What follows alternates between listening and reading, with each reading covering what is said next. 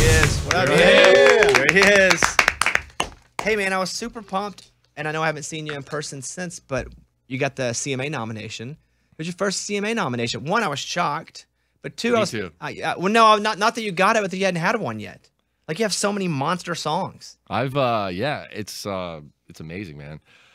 I was kind of, it's a Video of the Year award, which is cool because I put a lot of effort into that song. With the videos, kind of portrayed. I took the exact story of my grandparents that I told on a podcast, actually, y'all's podcast, and we turned it into a video. It was amazing, and then now I'm nominated for an award. So I guess my grandparents get to see it. They're 98 and 97, so. And they're both still around. Oh yeah, that's awesome. Homemade is the song, obviously. And I read a whole article on your granddad. Like, it was like, tell if someone's listening to you for the first time or us for the first time, just kind of give a brief synopsis of your granddad. Okay, so my granddad is an amazing man. Grew up. He was born in, I think, 1920. He told me a great story about his life growing up. They didn't have a lot. It was even before electricity. And they lived in a little small house, and he grew up a farmer. His dad came to him one day and said, "Hey, you want to go to college? There's a guy here who'll take you up to Lexington to go to University of Kentucky." So he did. Then he went into the Army, came home from the Army, and was on leave, met my grandmother because he was walking down the street in Mumfordville, Kentucky, after he'd hitchhiked. He took her picture, which now sounds a little creepy, right, in today's world.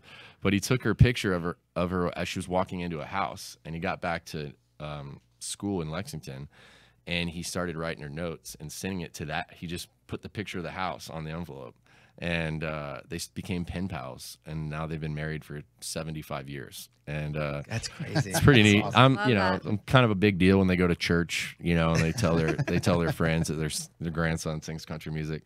But now I'm a huge deal because of them, I got the CMA nomination. So it's pretty neat. So his job in the military was super interesting. Very interesting. And it's funny you bring that up because he never told me that. I never knew that. Once I put this video out, someone contacted him and did a story on him. And that's what I read. And I found it and I read it, and it kind of shook me up a little bit because what my granddad would do is in the service is they would send him overseas to these places of battle, and he would literally ask people where he knew people were buried. They would tell him, and he would have to go dig up these United States heroes that were over there and lost their lives, that they never had proper burials, and bring them back to their family. And that was his job. And I guess now after reading that, I guess, well, no wonder he never told me that, but to think about the kind person that my granddad is and the values that he has and the morals he's taught me in my life, to think that he had gone through all that and never really ever mentioned it, kind of shows his humility and the kind of person he is. I 100% wish I could be more like my granddad on a daily basis. So something to strive towards, I guess. Man, that is great. That gives me chills on my arms. That's because I read that story about his job, and I was like, dang, like that guy probably saw more in a year or two than we'll ever see. Yeah. And you think about it, my granddad's 98 years old. So I thought about this the other day, especially after watching everything going on with the politics and stuff, just what my grandfather has seen, in his lifetime. He was in World War II. And I mean, just to think, seeing everything from the internet to it's all in front of him. So I can't imagine what his life experiences have been. But like I said, I'd love to be more like him. You guys check out the video for Homemade if you haven't seen it. Jake's nominated for a CMA for it. That song was it a massive hit during the pandemic? It was. Because you haven't been able to play that and hear a whole crowd sing every word to that back yet. Yeah, we had a #1. We didn't even have a #1 party. We had a virtual #1 party. But I was pretty fortunate before the whole pandemic started and shut everything down to be able to see kind of the reaction. You can see when a song starts turning on, and people really liked it. We did an acoustic tour at the beginning of the year that got shut down, but I noticed it was working. So it's pretty cool. Thanks for playing it, man. You know what's funny? You mentioned your grandparents being together over 70 years. Your parents over 40 years. Yeah. Like I saw, you had posted a picture and they had celebrated their 40th wedding anniversary. Is it weird to say that your parents are really, really attractive? Like they are. Have you seen his parents? There's no wonder he looks like this. Oh, whatever, man. No, my mom is beautiful. My mom was the national watermelon queen. Growing up, she went around the country telling people what they needed to know about watermelons, and And my dad's just a good dude. But thanks for saying that. They'll appreciate hearing that on the radio for sure. You just turned 39. Are you sick of people asking if you're ready to turn 40? No, I don't know if anyone's asked me that. But I think for like the last 5 to 6 years of my life, there's a part of us as artists, whether anyone will admit this or not, I will right here on your show, that we all sometimes struggle to accept the fact that we're getting older because we're in a business that's just pretty vain, and you want to always maintain this youthful attitude and youthful songs. But what I'm really starting to learn, and I'm feeling very much comfort in, is that as I get older, the more I learn about myself and the more I learn about who I want to be and because of who I was before. And I'm actually eager as each day goes by, like, to see how much better I can be as a person, how much better my music can be because of it.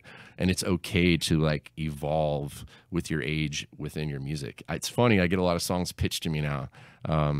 If I'm not writing, someone will send me something and say, hey, what do you think of this, man? It's always a song about a daddy and a little girl or something. And at first I was like, man, I can't every song of mine be like, you're gonna miss this, you know. But I now get it. Like I now understand when I listen to these songs. I'm like, wow, that's, my mom said to me yesterday, she got a video of me doing I love to read stories to my little girl, and I always read them to her in these like incredible character styles. And my mom, I guess, saw a video. She's like, you need to start doing this for people. Like, you need to read stories and put it out there, because she's like, by the way, you are a dad. And I think when she said that, it occurred to me, I'm like, yeah, I am a dad. And I do let people know I'm a dad, but I think there's just part of me too that's like, you got to almost hide that side of your life sometimes. It feels like some of us do. And I don't want to do that. I want to grow and accept everything that's happening. I think that's part of life and part of living. Has there been a difference in your mindset with a second kid? Yeah. How did that change you? Well, my first child, Pearl, I was running and gunning at that time when she was born in 2012. You know, Barefoot Blue Jean Night just hit like big, and it changed my life. And before that, I was running and gunning, but nothing was happening. And then all of a sudden that hit, and it was like, have a baby, back on the road. And she traveled the world. She traveled everywhere with me. And now this second time around, it's really cool, because I say cool, it's probably the wrong term to use. With this pandemic happening, it shut everything down. So I've had every night I can read stories to my little girl. I can wake up in the morning and feed her and hang out with her. By the way, as you all know, like, kids in the morning are awesome because they're in a super good mood. They want to just lay on your shoulder, watch cartoons, which is really cool. But yeah, the second time around is just giving me a second chance to do the things that I never did before. And even though Pearl and I have an amazing relationship, I think having this time with Paris to kind of watch her grow and be a part of her life more than just the guy that's coming in and out of town on Wednesdays and Sundays is a little bit better. Let me remind everybody again, Jake has been nominated for a CMA award. He's nominated for Video of the Year for Homemade. Wow. It's Jake. It stars Jake, but it's him, like an autobiographical narrative of your grandparents, which is their story. You're playing your granddad. Yeah, you have the old hat on, and it works, man. It was cool. It was pretty weird. I have a picture that we recreated as well of my grandmother and my grandfather. And the girl that they chose to be in the video looked a lot like I call my nanny. So she looked a lot like my nanny. So it was pretty cool. But yeah, it was a cool video. Obviously got nominated. So it's my first nomination. You know that I've never performed on an award show in my entire career. Wow. ACM, CMA, never. No, yeah. I would not think that. I was surprised that he hadn't been nominated for a CMA. He said, again, Jake has 8 #1 songs and tours like crazy. And it's like one of the weird, massive stars that have slipped through the cracks with the voters. And so it's like you need some sort of drum to be beat in your honors. Because if you I really don't, man. No, but I'm cool. I've had a great career, and I used to get mad at stuff like that. I really did. Like all artists, like I've seen artists do it. They tweet when they're like, "Oh, I didn't get the nominations," and I was like, "Stop! Like it doesn't matter." So how would you handle the anger if you didn't tweet? Like where? Don't get me wrong. I have anger. No, no, but I don't tweet about it because what does that do? It only makes you look like you're sad and bitter about it. And to me, it just is what it is. Like every business is a business, and behind the business, there's politics. And so you know what, like I said, I get to wake up and watch cartoons with my little girl, man. And I get to live a life like a lot of people don't. And it's all because I sing music and songs, and I surround myself with people that believe in me and they help me. And so for me to feel upset about not being nominated for things or not being on award shows or whatnot.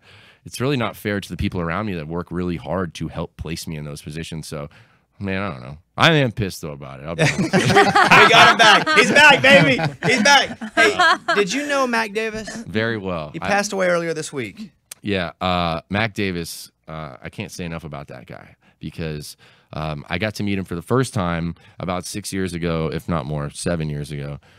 When I was at Country in the Rockies, I broke my collarbone coming down the slope. First day, first run, fell on my face snowboarding, broke my collarbone, and I couldn't go home because I had this bone kind of coming out of my skin. And they wanted to do surgery there, and I wouldn't let that happen. So they said, all right, we'll just have to wait 2 days, and then we'll fly us all home. So as I was sitting there in my room while everybody else is skiing the next day on like whatever painkillers they gave me, I'm like sitting there, and I got a knock on the door, and I said, come in, and comes in Mac Davis. And he's like, hey man, I hurt my cornea, I can't ski, but I brought my guitar and just thought I could sit by your bed and play some songs for you, or we can maybe write one. Wow. I was like, wow. Mac did, really? And he sat down with me for 3 hours, and I would say, hey, will you play like Hard to Be Humble, or will you play Happiness was, was just Texas in my rearview mirror, Lubbock, Texas in my rearview mirror, and songs like I Believe in Music and all, watching Scotty grow. He wrote in the ghetto yeah. for Elvis, and he wrote this huge hit Avicii had. That a lot of people don't know Pill that. in Ibiza? No, that was Mike Postman. That was his other buddy. He did not write that one. I'm sorry, that's your other friend. You gave me right. Thanks for chiming in, Amy. That's awesome. But no, Mac Davis, an amazing man. But more importantly, how I got to know Mac outside of the music was he loves golf.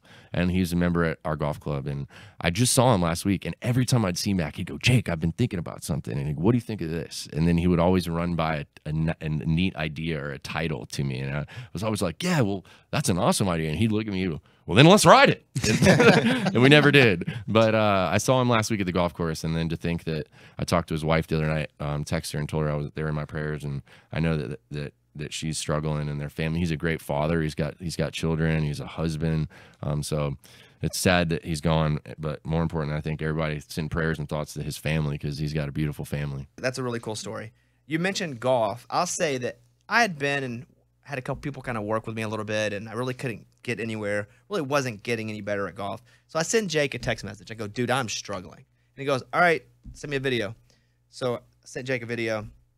And Jake goes home, grabs all his gear, walks outside, and basically within a half hour sends me a full lesson back on my phone. And he's like, this is what you're doing. He goes, do it. So I walk over and I hit some balls. I got a little place over at the house I can hit balls. So I hit some balls, send him a video back. Like, yeah, let's do it. So tomorrow, next day, he checks in. Hey, how's the swing going? Let me see it again. So for like 2 days, I'm getting a virtual golf lesson from Jake. And then he's like, let's play. And I'm like, no, I'm not playing. I'm not playing. You're too good. You're like, are you the best golfer artist in country music? I mean, I don't know. There's a lot of great players too in this format that don't even talk about playing golf. Like I saw Dustin Lynch hit a golf ball a while back and blew my mind. Like I was like, what? I didn't even know you played golf. He's like, I like that about certain people. Yeah, I didn't know that either. He doesn't talk about it. Kip Moore's a really good player.